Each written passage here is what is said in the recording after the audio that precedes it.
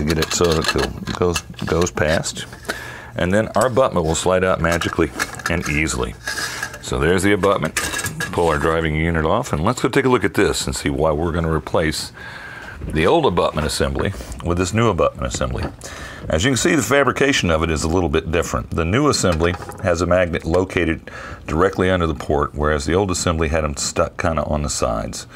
All right, they still do the same job.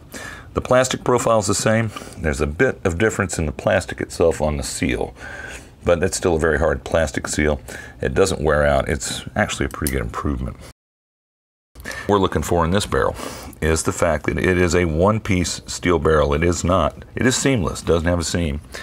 And if you'll note the end of it, you'll note that the new barrel has a chamfer.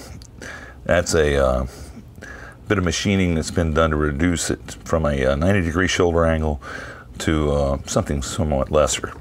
So the end result is we now have a new shot tube for the old gun.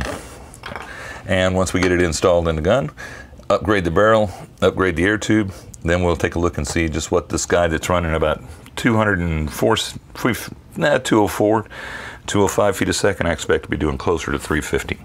So that's what we're up to today here at Restomod. Like I said, pretty simple repair. Once we get these components swapped out, the job is pretty much done, unless the customer decides he wants custom wood or something else. So that's all we've got for you today, kids. This is Shane Bruce with Restomod Daisy, signing off.